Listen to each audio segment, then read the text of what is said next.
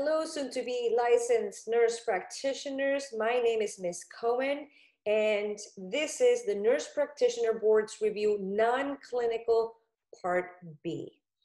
So, for the ones who are taking the ANCC, you already know that there will be questions that are non-clinical, which we're going to review. I already made Part A, and this is the second portion of it. So again, this is for ANCC takers.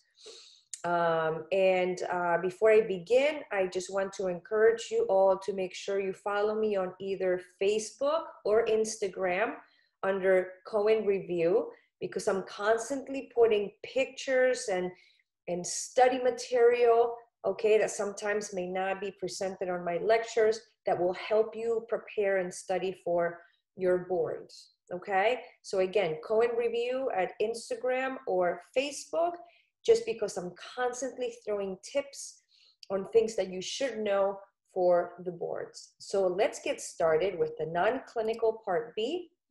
And this is the table of contents.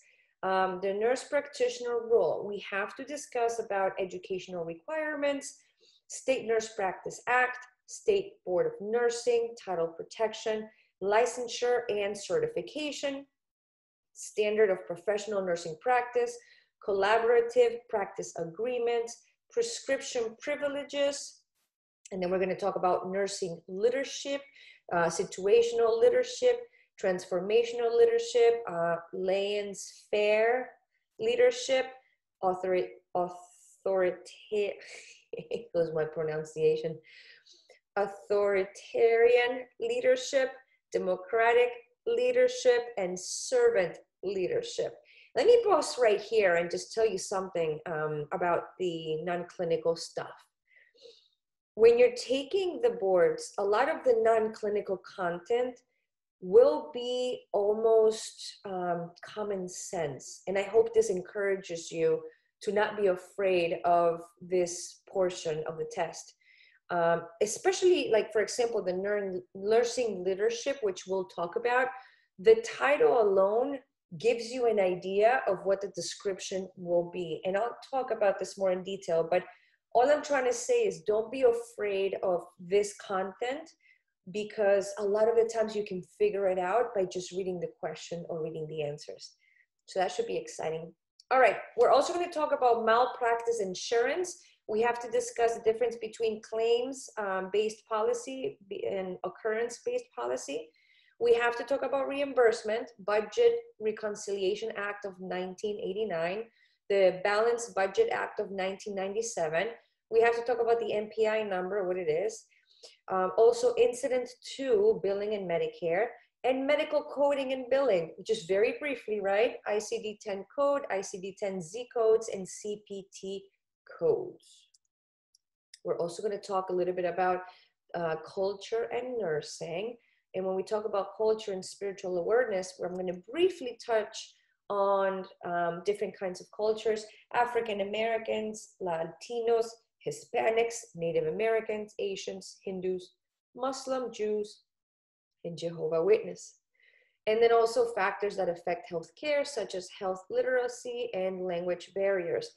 Again, a lot of this stuff, guys, I know you heard it before, especially in your nursing, your RN nursing school, right? A lot of this is common sense, but we'll talk about it. We have to discuss briefly on nurse research and some terminology, right? Institutional board review, source of data, vulnerable populations, the Belmont report, the Tuskegee syphilis experiment, informed consent of human subjects, consent versus assent, minors who are considered minors, research terms, we'll go over all of these, control groups, N groups, significant level variables, hypotheses, normal curve, mean, median, mode, range, and research design, prospective, retrospective, longitudinal, cohort, cross-sectional, case study, descriptive versus correlational versus experimental versus quasi-experimental. Yes, you have to know these things, but that's why we're going over it. And more terms, yeah? We're going to talk about deductive versus inductive reasoning. And I've come up with some visuals to make it a little bit easier for you to comprehend. I think sometimes a picture is worth 1,000 words. Experimental versus quasi-experimental. We're going to talk about different types of study, all right? Prospective, retrospective, longitudinal, cohort, cross-sectional, and case study. And more terms. But again, I've put them together in a way that you can just print them and then study them. I'll tell you how. But you should be familiar with active immunity versus passive immunity, herd immunity, health, horizontal transmission, endemic, epidemic, pandemic, morbidity, mortality, infant mortality, sensitivity, and specificity. Let's dive into it. So first, we're going to begin with the nurse practitioner role, right? The educational requirements. Now, this is different depending on states, okay? What you have to have is at least your RN degree license and hold a Bachelor of Science of Nursing, a BSN. And you want to complete a nurse practitioner focused graduate master's or a doctoral nursing program. They have the doctoral program, which is like, I think it's a year extra, right? And then the graduate master's. And you have to successfully pass the nurse practitioner board certification exam. And that's exactly what you're studying and going for. That's why we're doing this. All right. You must meet the minimal educational requirements that are mandated by the Nurse Practitioner Act of the state where he or she plans to practice.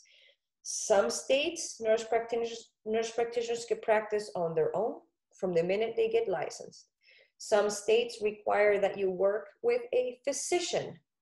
And some other states, like in the state of Connecticut, where I'm from, you have to practice with a physician for a minimum of 3 years before you can go on your own and open your own practice. All right, so depending on the state. But see, this stuff is easy, guys. You know this. All right, the Nurse Practitioner Role, State Nurse Practice Act. This is the rule book, okay? Each state has its own Nurse Practice Act that you must follow. Each state has its own educational requirements, responsibilities, and scope of practice for nurses, NPs, and RNs. Derived from the state legislature, all right, it ensures that all registered nurses are qualified and competent to perform their job to the highest of standards, okay? The rule book, this is your State Nurse Practice Act. Just look at the title, all right? It makes sense. It's according by state. It deals with nurses and how they're supposed to practice. Practice act, right? You can figure this out. And then you have the State Board of Nursing, which is responsible for enforcing the state's Nurse Practice Act, okay? It's a state governmental agency that protects the public's health by overseeing and ensuring safe nursing practices, all right? It has the legal authority to license, monitor, and discipline nurses. Just look at the title, State Board of Nursing. And that's what you're, going for, right? We're getting our licensures through the Board of Nursing. So it makes sense since you're going through it. Authorizes to revoke a nurse's license. They have the authority to give it to you and they have the authority to take it away from you.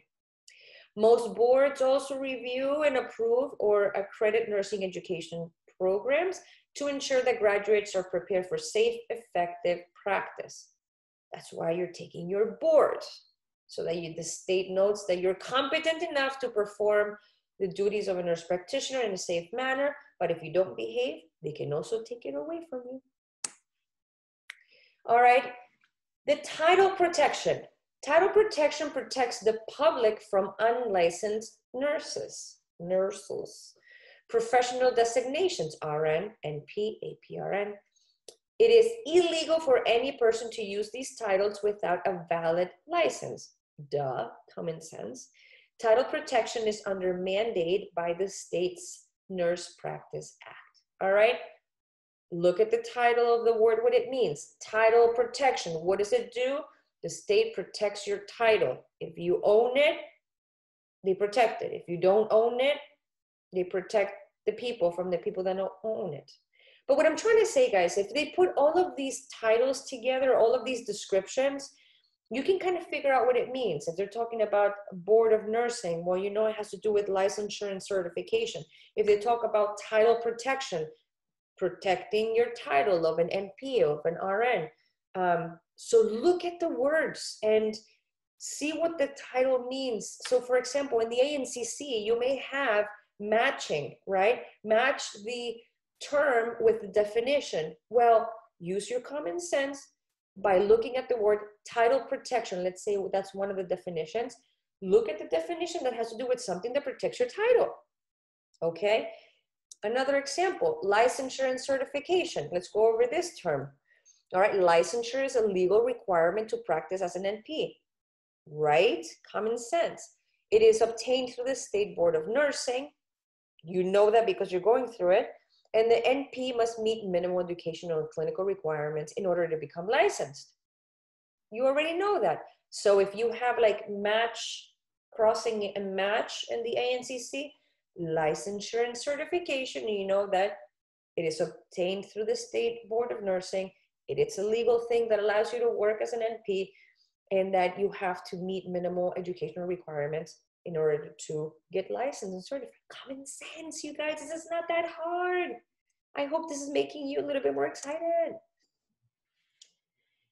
If you found this review helpful, I welcome you to come and check the remaining of the review at CohenReview.teachable.com.